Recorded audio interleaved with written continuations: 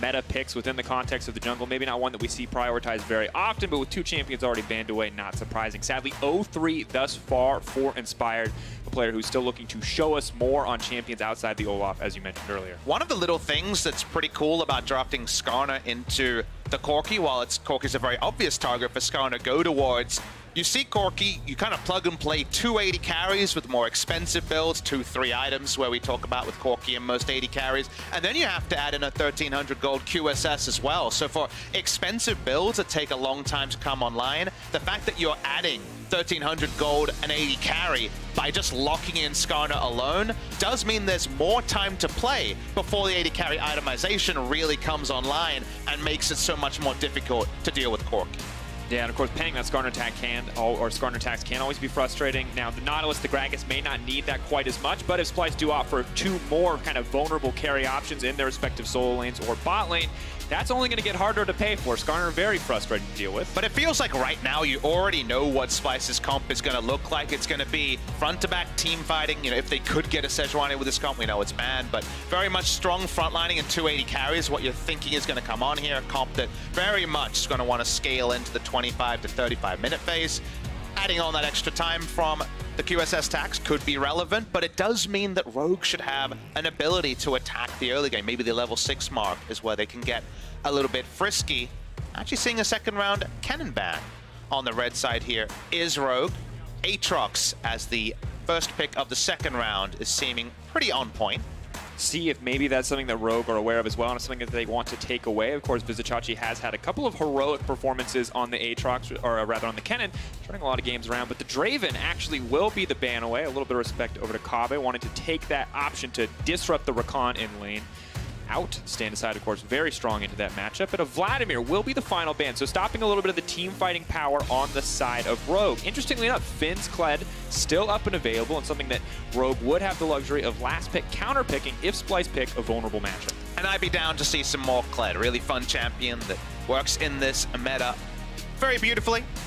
Definitely looking for an 80 carry on both sides, unless we will see another Corki flex to the bot lane. If you want some lane presence, and also the potential for an earlier game power spike, that gold imbalance we're talking about of having to spend a bit extra on the QSS tax, well, Ezreal spends his gold more efficiently than any other champion in the early game with how cheap his 2-item power spike is. So there is that real potential that those really particular timings, kind of the 11 to 18 minute mark here, could be an area that Rogue have drafted a bit of ascendancy.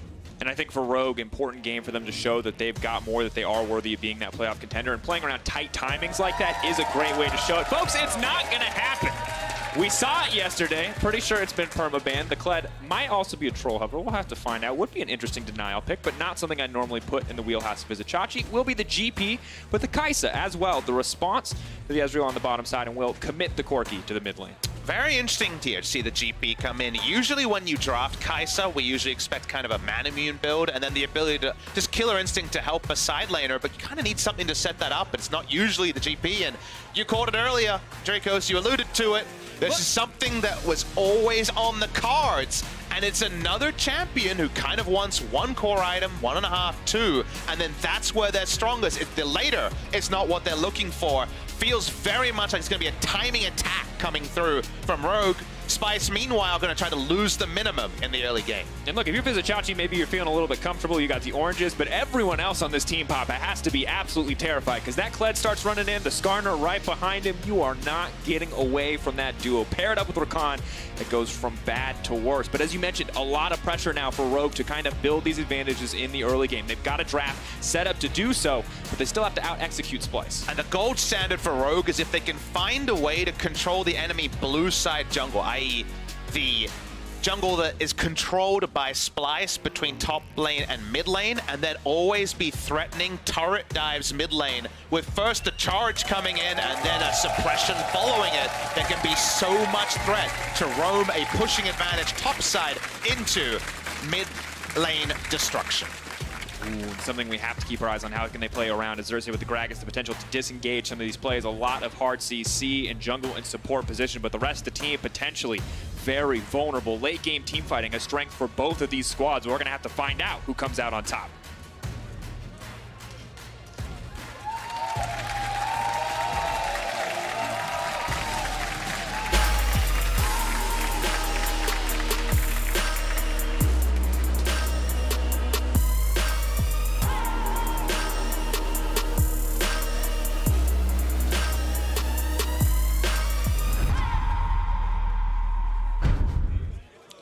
Here we are, ladies and gentlemen, third game of the day. A reminder, big stakes for Splyce. Winning here locks them in playoffs, and not only them, Fnatic fans, pay attention because it will lock Fnatic as well.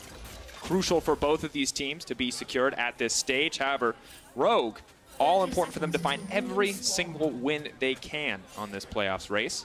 With that last bit of information, Splyce's fan base has swelled to record numbers if it includes the entire massive Fnatic fan base. So this is going to be a kind of a David versus Goliath in terms of public opinion. A lot of people want to see Splyce pick up the win here. They probably come in as favorites, kind of vindicated from an overall very strong summer where they've cemented themselves as more than just a gatekeeper to playoffs or gatekeeper to top 4, as they've inevitably been over the years. But I'm going to focus on Rogue because they're the team here that really needs to make the action at certain timings. So how they get there, the mistakes they make, the good plays they make, it's kind of else Splyce wins late game. It's not 100-0 in terms of that, but certainly feels quite favored with how the lineups actually are. A lot of mid-range damage on the side of Rogue that can be heavily outranged by Corki, and how much punishment that can come with the infinite scaling of champions like GP. So because of that, I'm really excited to see how Rogue try to attack, because I think back to their game last week against Xerxe, where Rogue went for a team fighting draft, but took a lot of losses in terms of kind of 1v1 lanes, and then just was so far behind they could never actually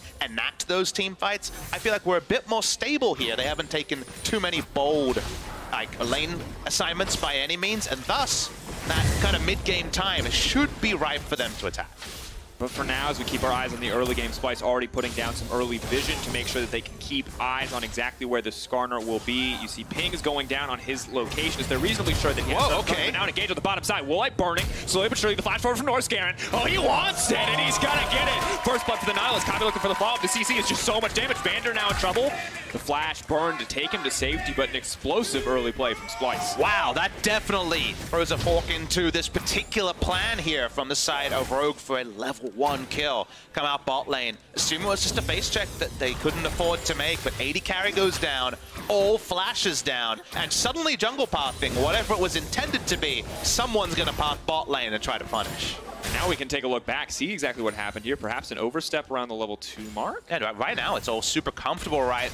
Max range hook almost through a minion, bended it like Beckham around the left side. And that burst, if you can proc the passive so early there, the burst is so much that absolutely caught off guard is Rogue's bot lane.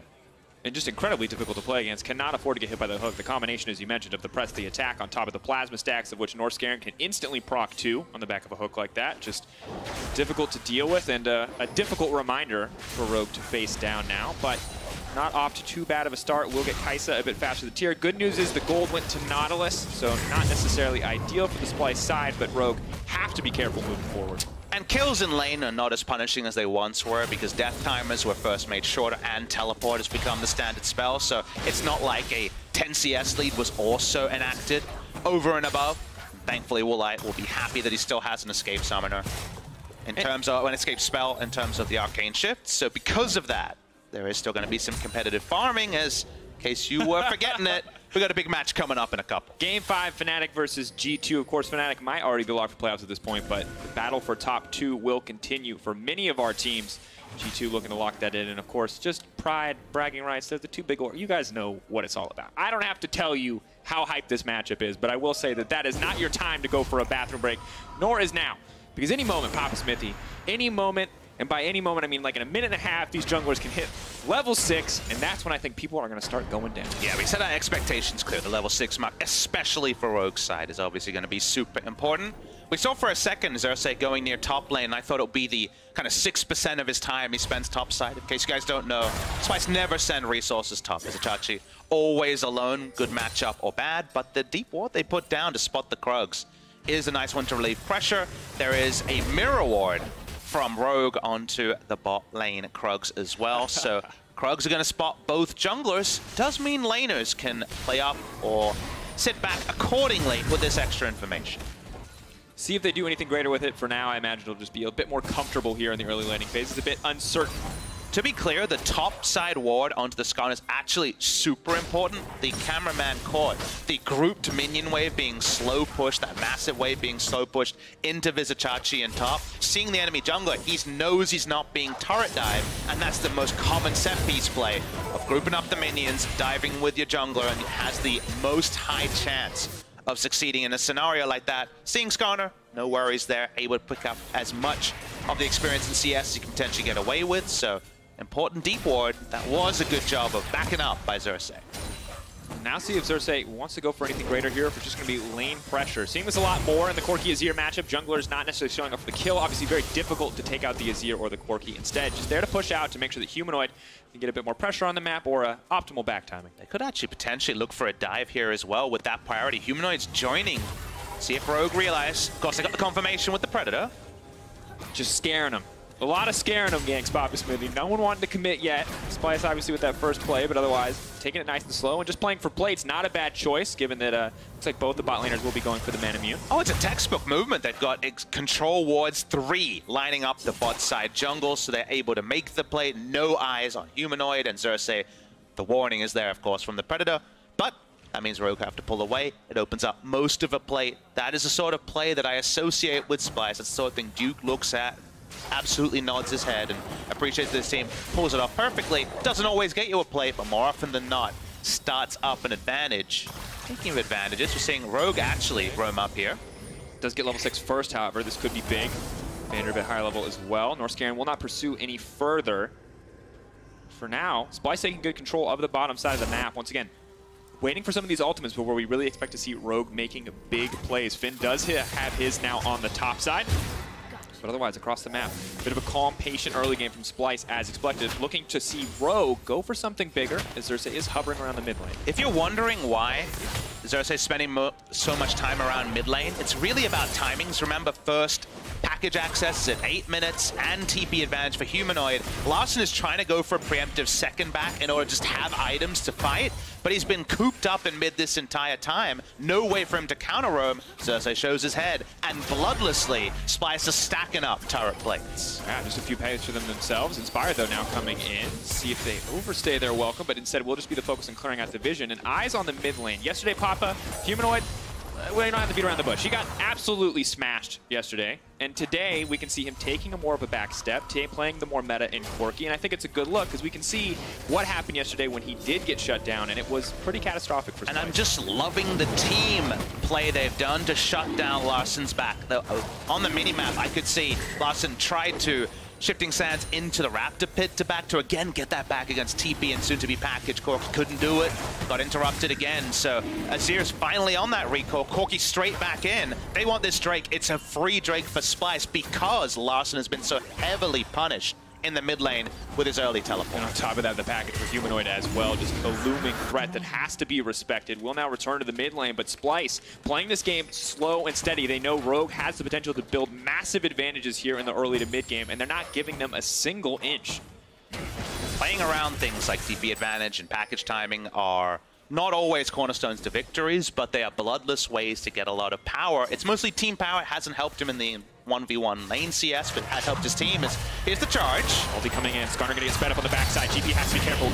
Using orange is going to be crucial, but the flash out will take him to safety. Finn demounted. Needs to respect the parlays to come. Is he going to go down here? Humanoid on the top side. Package incoming, but Inspired has the ultimate. If he stays for too long, he's going to get pulled into the tower. Finn going to look for a chance to remount. Can he get it? But no. Burning, bleeding, but will not go down yet. Xerxe on the way in. Wants to get this one out with the ultimate. Finn, is he focusing? Is he in the shop? It's not going to... Oh! Line him up and knock him down. Sometimes it lines up. There's the strike you're looking for. That bowling was sublime. In the top side there, really big play coming through from Splyce. And that package timing, yes, at the start, it looks like it was going to bait him into a turret misplay. But overall, Splyce read the right script, got top, and got maximum value. And you called it in the pick ban phase, Papasmithy. You talked about the level 6, the potential for a lane like Kled to take off. Splyce, as you said, read the script. They knew what was coming, and they played around it. Something you have to give him credit for. Now we take a look at Xerxe's pro views. He goes for a happy double here. I think most junglers just ult the low health Kled and pick up a single kill, but they're actually, to kind of connect 2+2, they're the only place to defensively flashes towards the ally who's going to die to AoE. was well read by Xerxe. Really nice play from him, and now he profits. And AP Gragas can be an insane mid-game damage threat if you can get those early pen items and really get going. Something you always have to respect for Xerxe, a guy who's never afraid to go for or make the big play. Donating the blue buff now over to Humanoid, which can keep him in lane a bit longer, but now we're seeing Rogue send three members to the mid lane. They're just going to move in now and push for a bit of vision, trying to get those small advantages while they have time to do so, but will they be able to use this vision? Norskeren now stepping up. Woolite there as well. Rogue definitely setting up for a play, but Woolite give away at least. You know where he's at. Humanoid just dashing right out. Rogue definitely eager to force the play. Won't lose much for the attempt, but not going to get anything out of it. They're feeling pressured. Remember what our draft analysis was. This is the sort of time where we're expecting Rogue to kick into gear and try to punish before the scaling comes in. Well, scaling comes 3,000 gold ahead, and the 3-0 is going to be very readable by Rogue every time they press tab. So feeling a bit like they have to make the play, going for plays that are easily scouted. Corki has no issues disengaging plays like that. And even if you look at the execution of the top lane gank attempt that we saw, wasn't in the replay, but was kind of a overzealous attempt because oranges are still up and there's no real way to force that and get the Skarner impale. Just wasn't going to happen likely and was turned around so easily by Splyce. So watching the bot side. Another play on the bot side. Woolite going to take a lot of damage. Oh, forward from Kobbe. Now going to dash out. Not going to be charmed up now, but into the big trouble for Vander now. Leading here. Comes out. Norskeren taking the tower. The Ignite goes down. Big Ezreal up, but no, another cast. Xerxe sniping him out left and right. Norskeren will give his life in the exchange. Big kill going over to Finn, but otherwise a bloody dive on the bottom side. And look how many resources had to be used to stave off it just being another 2-kill play. The 1-for-1. Requires the teleport investment and now turret plates to a Gangplank while Corki is hitting in the mid lane. The cost of this play is way more than the 1-for-1 in kills. I hear the charge. Charging away. That's the retreat. Oh boy.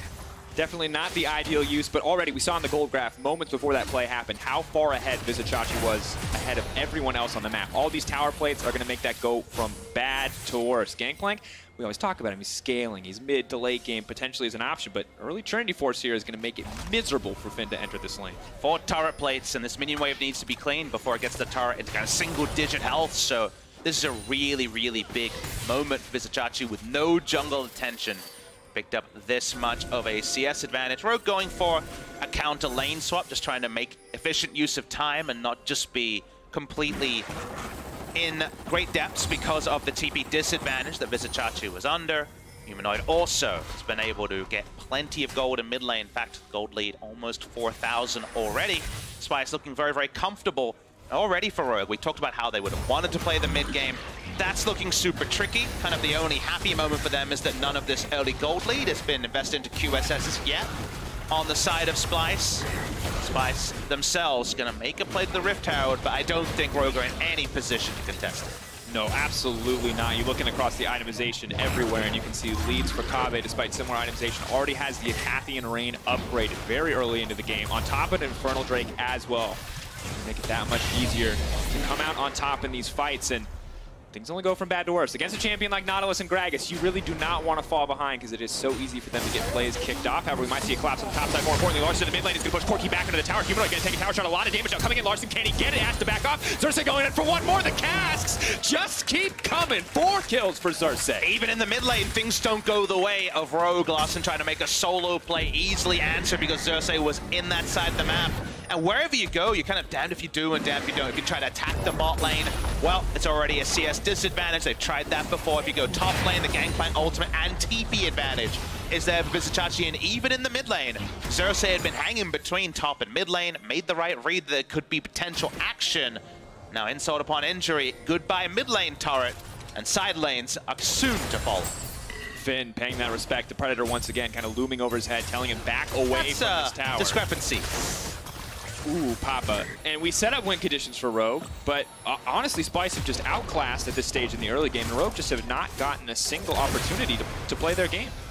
They definitely kind of overforced a little bit in the early game, and that was turned against them. And you do lose your rights to make plays that comp like Rogues against a scaling drop if you fall too far behind in gold and you're just outclassed in terms of your weapons. Or if you can't set up some sort of mobile control ward line and force Splyce to face it or prey upon a big mistake from Splyce, because Splyce is taking every objective on the map. It's not a perfect game. There is a single kill to Rogue, but everything else is all Splyce. And when you look back, this doesn't feel like the most explosive game. Xerxe has obviously had some highlight moments, but it felt a bit slow early on. However, when you look at the goals, you see the real story of the game, the story of what those plates get you, because it is about an 8K gold lead 15 minutes in for Splyce. It may not have felt like domination for the first 5 minutes, but after that, Splyce have been in total control. And that's why, again, it will be a matchup that causes plenty of sleepiness. The Corki versus Azir, but a lot of my excitement about how this game was played was in that matchup, particularly around Larssen using early teleport, Corki not matching it, getting back to lane, and then Xerxe and Humanoid spending all of their time denying Larssen from ever getting another recall. Timings like 8 minutes for the package first spawn, TP advantages. Those were so well taken advantage of that a lot of the game was decided bloodlessly and in the minimap rather than in terms of on-camera action. And you can see Splyce, obviously, when they are able to build leads like this, when they're able to play out the early game cleverly, they just win. 5-0 record, looking to make it 6-0, and this is their largest gold lead at 15 minutes ever. It is kind of a surreal stat for a team that's contending for second and third place, that's played 13 games, to only have a gold lead at 5 minutes, but it is very explainable by, have you watched Splyce? That's not really how they look to play. They don't look to attack the early game, but if they read their opponents, like Origin was very famous for doing in spring season, you do get games like this where they were ahead of what Rogue wanted to do before Rogue even crystallized the point. And the end result of that is a 7,700 gold lead. And the game, in many ways, if we're going to trust our own analysis and champion select, already really being out of the grasp of Rogue being able to find a victory. And with a player like Larssen on your team, maybe you can hope for out-executing in late-game teamfights. But honestly, that is Splyce's bread and butter. And we look at yesterday, we said, hey, both these teams coming off rough games, they both need to shrug it off heading forward. Splyce definitely looking much cleaner, much more controlled than what we saw yesterday. Rogue still showing some of the same signs of struggle. So what do you do as Rogue? What do you have and how can you potentially use it against the enemy team is what you have to do, and it's, again, has to be reactive now because the game hasn't gone your way. You still have Skarner versus no QSS targets. This is a very, very deep chase on the Humanoid. This is the story of a game in a nutshell. What I love, for example, though, is the lane ward you see on the top lane that comes down from Splyce. Lane wards like that are the sort of wards that the charge can potentially catch someone on. So aggressive lane wards, the lane ward that we just saw there into the bush next to inner turret before even outer turret and top lane has gone down. Those are smart. There are ways that you can use Skarner ultimate and delete someone. You still have good damage and mobility on your team. And QSS is nowhere to be seen on the enemy team. The only effect they have is, of course, on the GP. And speaking of, now Finn is going to be in trouble. Lockdown, Aftershock, Proc needs to run away, but can't be disabled. Honestly, well played there. Good knowledge of the range, did not get re-tethered to an enemy champion, so Finn will be able to walk away. A lot of resources burned on the side of Splyce, but ultimately still far enough ahead that will not matter too much. TP, though, now coming in. Humanoid may have overstayed sort of play we're talking about. Wants to go over the wall, just going to get pushed right back. Inspired's got the CC, Larssen's got the damage. Is it going to be enough? Humanoid is still alive, however, is going to get the shutdown in the end, and a nice pickup for Rogue. Yeah, really good look from them. We talked about deep wards, we talked about lane wards, talked about catches. That's the sort of catch that if you're not going to go for QSS, if you're going to go for more into the Trinity Force or Hex Drinker so far, that is a sort of punishment you can take. It doesn't change the flow of the game. It doesn't get the game into Rogue's hands, but it does mean that all their wards topside have turned into something. They're not just wasted gold. And additionally, it shows us that they are willing to make those high-risk plays, because remember, look at how many resources were invested there as we go back into ProView and check this one out. A good push back, but if this went wrong, it would have put them even further down, but good confidence to make the play. And unsurprisingly, yes, folks, the Azir pushed a W and auto-attacked a lot. There was a Q in there, too. The ult, though, at the start really was what was special. Hey, Azir never really works as a solo Q champion. The win rate's always super low, so I'm sure someone learned something from that. Xerxe, for once, not ahead of a play, and that is something that he's, of course, probably going to kick himself about a little bit. They're going to try to re-control the top side of the jungle. You can't control everywhere. You can't put down unlimited control wards like Martyrs Heyday in 2014, and, of course, map movements can be easily answered with cross maps, but re-control for Splyce topside, and to their credit, they're controlling when the Baron is spawning, and that's, of course, when topside control gets even more important. Absolutely does. And as we check in on the itemization, Ezreal finally able to hit that 2-item point we were talking about earlier. Of course, Kaisa matching, but has not hit the fully upgraded Muramana yet. And will not get the second evolve until she gets a bit more items under her belt. And it's a timing where you might be 0-2, you might be down 40 CS, but the quirk of Ezreal's cheap build is he's stronger than Kaisa right now in most scenarios. It's not 1-to-1, but it is one of those things. We have the stat in the LCK that I've been liking a lot. Damage per gold spent. That kind of an effectiveness of your gold spent. And Ezreal lies around 130 to 140%, which is obviously insane. But just how much he abuses items like Iceborne Gauntlet and Muramana. But unfortunately, the map control is something that Splyce is able to abuse. They're happy to just mobilely move their control ward line. No one dares to walk out. The charge would have to be invested largely into darkness, and they'll take a second Infernal. No worries. And that is insult to injury, especially going up against the double carry threat, the triple carry threat if you look at Vizicsacsi as well. And honestly, the quadruple carry threat if you look at the 4 Magi stack, Gragas in the jungle for Xerxe. So Splyce only continue to get more and more terrifying. And Rogue, that window of opportunity you talked about, the Ezreal 2 items, Azir's kind of getting there soon, but that window appears to be closing short. And the reason why we're so confident mid to late game about Splyce is that Corki becomes an Infinity Edge carry. We know how much burst on an isolated target a Kaisa can do. No one on Rogue is going to build enough resist in order to walk up and answer, as Finn actually follows here. Now stepping forward, Humanoid has overstayed his welcome on the bottom side. Ooh, but no, the Blast Conan, no! Oh, frustrating, but here we go. Let's follow it. The moment. I choose to believe, Drakos. Can he get it? No! A heartbreaker. Well played, observers. I believed for a brief second. But it won't happen, Papa. And Humanoid's gone a couple of walkies too much on this Corki, yeah. And been taken down. Yeah. He should wait his turn. He should wait for walkies. Yeah, the classic walkabout. Just having a good old time, over pushing lanes on the bottom side.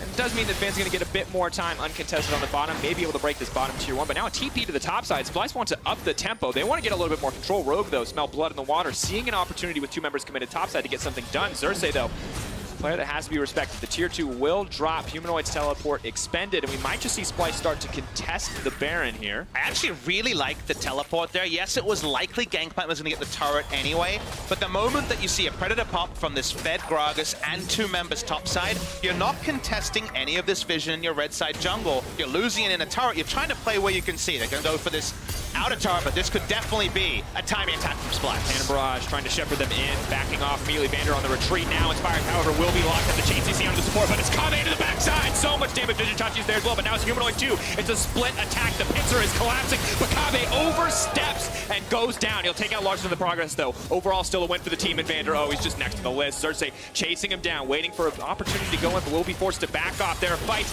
everywhere, folks, but Splyce continue to come out on top. Finn trying to get more damage down, wants to remount desperately, cannot afford to get hit again. Buying a bit more time. That bar is so close to finishing, stepping forward for the auto attack, will remount. Vizicsacsi may have overstayed his welcome now in the turn, and burn coming through. Vizicsacsi, though, the Sterix procs will back away, but this top laner 1v1 on the bottom side jungle won't amount to much. The flash wants to get a bit more. Never mind, he's gonna get it, and that's the shutdown. And this is why you do not give Finn this champion. However, it's too little. It's too late. Splyce are there for the cleanup, and Corki will grab the mid tier 2 in the meantime. And you need to update some of those League of Legends core rules. It used to be never chase Singe. Don't brawl with a kled for that long. The remount's always going to get you, especially after the Q buff means your heal will be void. Gonna watch the replay, and Splyce had the ability to come from all angles because they had made that teleport play. They controlled so much of map vision. They come from all angles, and yes, Kobbe is taken. He is too bold. We assumed it was just going to be cleanup crew and easily for Splyce, but they don't kill Vander. He does get over the wall. And Finn, to his credit, at least takes someone to the grave with him. And now a 10k gold lead for Splyce. Obviously nice to have some of those kills. Finn doing a lot of damage in that 1v1 exchange, but overall, Splyce still very much in control. Double Dragons on top of a 10k gold lead. Infernals, that is going to make it hard, but the GP ult, the big difference maker there, is that kicked off the fight, and additionally, the damage he does doesn't matter, though. That's what they don't understand from the graph, Papasmithy, is it looks like GP did 5k damage. That's so impressive. But the question is, how much of that damage hit Skarl versus how much of that damage hit kled? Look, if you're going to be particular, probably quite a bit, Drakos, on that one. The gold difference, though, has only been going in one direction, being just rising, rising, rising. It's cresting upon 10,000 gold very soon. One thing I want to draw your attention to when we get back to the standard overlay is that, you know, I was the one to coin the reverse legendary for people who aren't doing so well with 0-8-0 score lines. We actually have the reverse secret agent going on the Gragas. He has 7 kills and nothing else. Yeah. This is an AP Gragas that is Xerxe style, and there's an LEC related reference right now. This is one that's going to blow people up like those nerfs years ago never happened. I miss those days. The ratios were terrifying if you didn't play in that era of Gragas. It was a horrid champ. Xerxe reminding us, 16 stacks, as you already said. License to kill, no doubt. He may just set his sights here on the mid lane. Eyes on the cast. Where's he going to go? We'll hold on to it for now. Splyce really under no pressure to try to force any kind of play. Can look to set up this Baron and make Rogue come to them. On Drakos. 007 is the license to kill. Keep up. This is a license to thrill 7-0-0. coming through from this one. I mean, they don't kill anyone if they're 007 though, Papa. That's what we're James Bond has a body count. What are you talking about? Speaking of body counts, I think there's going to be a force here eventually. Rogue desperately want to find an entrance. Definitely not the fight that they wanted. Kled now kicking off to the front line. The Norskeren might just be in trouble, but it's coming on the backside. That's so much damage, but instantly now gets deleted. Kled doing what he can to turn this one back, but Humanoid is popping off in this fight. 2 quick kills. Vin next on the list. I don't think he's going to get a chance to remount this time around. Goodbye to the Kled. The triple for Humanoid and the Baron for Splyce. Big turn available for Splyce, and you see how this new age Kaisa pick works. When you have Corki in the mid lane, you don't have to play like you're the only damage dealer. Go in the back line, do it all yourself, assassinate a couple, and then Corki gets to walk around with an Infinity Edge and clean up the low health members even after you're dead. And Kobbe, the front, honestly, the front line Kaisa, as we take a look back at this play, but overall, well executed from Splyce.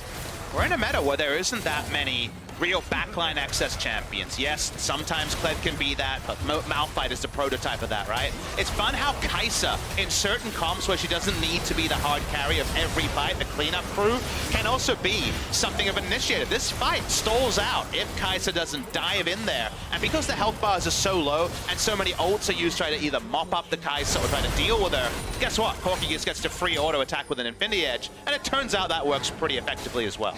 When you have 2 carries, why not give up 1 to burn every single defensive cooldown or offensive cooldown the enemy has? And now more than just 10k, Papa. It's a 20 stack Magi's and a 13k gold lead for Splyce. This is, they're just putting on a show. And that's a page turner from Xerxe. I'd like to borrow that book. Check it out in the library afterwards, because it seems like a great read.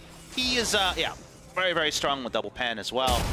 Rogue at this point just have too many different types of itemization required to deal with this very high mixed damage profile. And it turns out that sentence, very high mixed damage profile, it equals victory most of the time because no items will deal with it. They're going to try an emergency charge, but Norskeren heads it off before it gets to an ally. Well played by Norskeren with the body block there. Woolite. When did that happen? I don't know, but he almost died. Definitely not where he wanted to be. And now the lockup onto Inspired, but we'll pull him back into the base. That works. All right. Pulls him through, and now he goes down. That's a Skarner special if I've ever seen one, but the tower will be the price paid. So a good kill pickup, but maybe not a drastic shutdown that they were hoping for. It turns out in mobile stasis, you don't have to respect the laws of those base gates, so it's at least going to be a bit of a delay, I would assume, onto Splyce's win push that it feels like. They're going to have to back away. Take a Mountain Drake, prep themselves for the next Baron. It's going to be a while from now. Not blowing our minds with the Baron buff power play gold so far, but it's all in the right direction. And it turns out, if you got a lot of standing gold before the Baron, there's only so many realistic objectives you're going to take, unless you're just ending the damn game. Yeah, always going to be difficult to break open the base, but we can look back at what exactly happened here. This is after the ulti was body blocked, and thank you for the replay. And Norskeren, of course, thinking walls would save him. Rookie mistake. Instantly just gets deleted. If you're not familiar, if you haven't played the game in many years, you cannot, as an enemy, walk through the allied base gate, the rogue base gate in that case, but it appears that if you are Skarner suppressed, you get to join in on the party. So he got through the front door. You know, he didn't have to knock. If they put you in a body bag, you're allowed to go through the gate. That's what we've learned. Humanoid, though, and the rest of Splyce now grouping on the top side. They already broke down that bot side tower. Yes, it's not super creeps, but it will demand a bit more attention. Inspired, trying to hold on to whatever jungle he can. No. He doesn't have a jungle. You know, there's just nothing that he gets to control in this map. There's no brush, unfortunately, for him to stand in his own base. At this point, he gets to sadly sweep wards between inhibitor turrets, and that's all you get to do. That is the life of a Skarner. I miss my kind. Takes an opportunity. He found a bush, Papa, and he lives there now, and no one can take that away from him. Thank you, observers, for the dramatic zoom in. Sadly, I don't know if Splyce are too concerned about that particular push. They've got their eyes set on the Nexus, and now YOLO play on the Kled. He's going nowhere, but it looked cool. You can't take that away from him. It is the essence of YOLO, but it doesn't pay off in that regard. They're going to just erect the Sun Turret in mid lane to try to have somewhere to try to fight around, but unfortunately, none of this gets them closer to the objectives they want. For example, contesting the Baron in 2 minutes. How are you ever going to get a control ward there? See some sort of Herculean backdoor ward. Not a backdoor kill or end of game. Peke watching on would not be impressed, but the best they can hope for. Blue trinkets on cooldown for now should both be up by the time the Baron spawns, but that's the best they got as Splyce just looks to break the base here. Looking to do it as tutorial as possible. It is very much their way they like to play. One step at a time, and no reason to risk anything here. Definitely respecting the kled more as these fights have gone on. Woolite opting, interestingly, for the Ludens as we see the AP Ezreal build start to transition more and more here in the LEC. And maybe you have the dream of landing that burst combo. Always a threat with AP Ezreal, potentially Gunblade next, but Stealing Baron also. True. It feels like a bit of a pipe dream at this point, but maybe, just maybe, we can make it happen. For now, though, Splyce set their sights in the mid lane, and no one on the Rogue side is really in position to stop that. So 50% of the tower's health deleted in an instant with no response from Rogue. Yeah, it's very straightforward for them. Look at the control ward line from Splyce. It's effectively choking every jungle camp away from the enemy. They actually control all of the enemy's jungle. You've noted already that there was the one brush that they got access to. Well, Rogue's going to try to reclaim it. But if that's where you're planting your flag on the map, turns out you're getting the gold that Splyce decides to push into you and nothing else. They're waiting. Someone will make a mistake, Papasmithy, and walk into that brush. I don't know who it's going to be, but I think it's going to happen. I guess someone went to the base of Mount Everest and put a flag down. Like, it's mine! Never decided to take any single incline of the mountain. I showed up at Mount Everest. Participation medal. Hey, plenty of those. For Rogue, though, I mean, sadly for them, this is it. Now they've gotten a bit more control of a few more brushes, a bit more than just the base of Mount Everest, but it is still an incredibly uphill climb for this team. Once again, hoping and praying, I think, to fish for an opportunity. All I'm going to say is no one remembers the first person to visit Mount Everest. No, the first person who went, wow, that's a tall mountain. That's pretty much all we've got going here, but they're trying to just pile in as many resources as possible. They're happy that there's no inhibitor down in the bot side. Even this would be too tricky to do if they had minion pressure. Speaking of minion pressure, that is what is being done by Humanoid. He has his teleport. You just feel, though, that even though there's a single QSS and the oranges onto the GP, do they actually have enough damage on the side of Rogue to kill the first person they suppress with the available targets? And we also have the Zhonya's coming in from the Gragas, as well as just an absurd amount of damage with raw AP, a QSS coming in on the Kaisa, so the options are available, are limited, but watch bottom here. Side, that's an unstoppable Humanoid and an ulting kled. Where are we going? What are we doing, team? Oh, they're going to stop that one. Humanoid now debating. Larssen not entirely sure if he wants this 1v1. Bit of a comedy of errors there, and now Humanoid will get taken down in the end, though. Big shutdown. The rest of the team debating if they want to start the Baron, though. Taking a bit of time, however, means Inspired will be able to walk up to the pit. The body block coming in for Vizicsacsi. Kobbe obviously shredding through this one incredibly quickly. Eyes on Inspired. Can he take this one away? But it's not even going to matter. The arcane shift down from Woolite. The Cannon Barrage now coming down. He's trying to heal up as much as he can. Baron at 3k health and dropping. No, they're holding it there. They have to debate what their options are. The lockup is there. Lock down the jungler. Take the Baron. It's clean from Splyce. Vizicsacsi now going to back off here. Has to be careful. Kobbe in harm's way. Needs to get away. Vizicsacsi may be the sacrificial pirate. Does flash over the wall. The TP now committed as well. Rogue walk away empty-handed. Baron going to be taken by Splyce. Everyone knew their role on that Baron take. Norskeren waiting until the Baron was in kill range to flash over, be Nautilus with his 4 forms of CC, and make sure there was no chance, even with flash up, that Inspired could contest the pit on the Skarner. They pick up the big buff. Corki has to pay the price, does go down in all of the hullabaloo, but it is Baron for Splyce, exactly what they wanted, and that death push, it was delayed for a little while. I think it's on the way now. Last potential stand, of course, not just a death brush, but a death cap for Xerxe.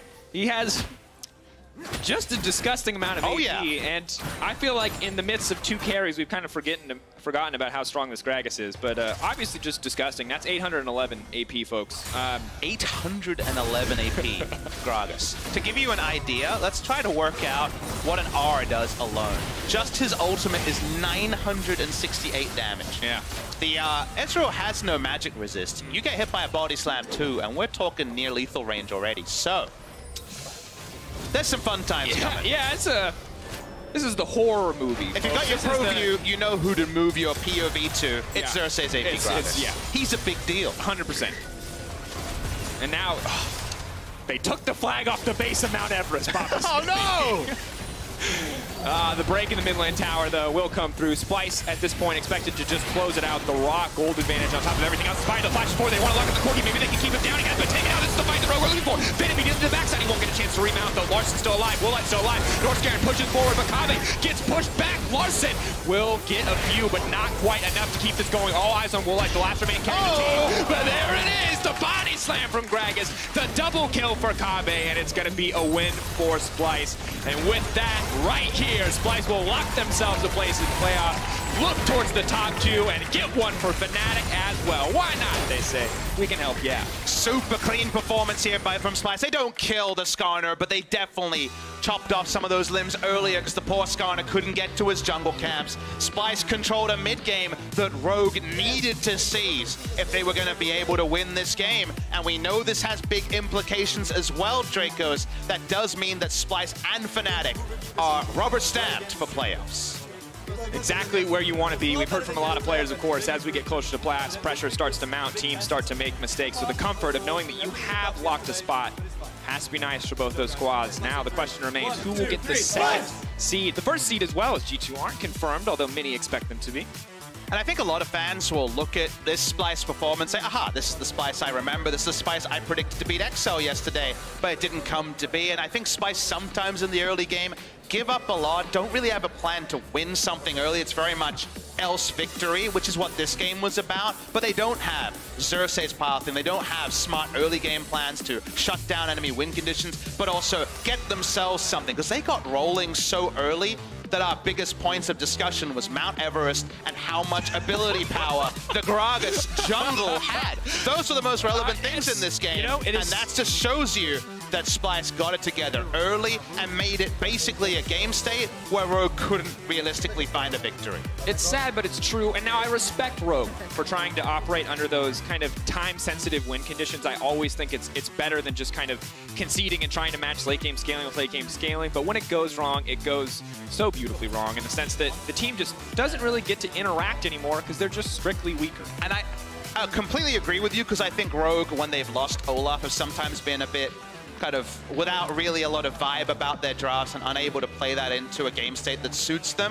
I will say that I was more convinced by this draft than, for example, what we saw yesterday when we saw Schalke try to run the AP cannon when on-hit cannon. Yes, it doesn't work in Europe, but would have given them a split push win condition. I looked at a draft like that and I was like, I don't really see, without mistakes from the enemy, how you win this game with the draft you have. At least here, we saw timings where potentially Rogue could have overtaken the game, but to Splyce's credit, those timings came too late because they played so well in the early game. Man, at the end of the day, a confident win coming in from Splyce, but now we didn't know who is your key player of the game. At lolesports on Twitter is the place. Vizicsacsi, Xerxe, and Humanoid are your choices.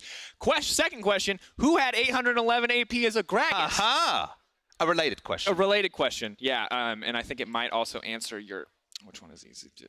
Yep, nailed it. Look at you. That one. Yep, looking at the screen. And of course, after the break, we're going to have an interview with Duke as well. We can see... Hey, man. That's the first time anyone's done that.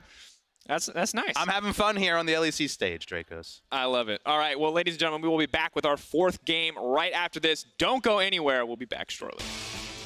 Xerxe on the way in.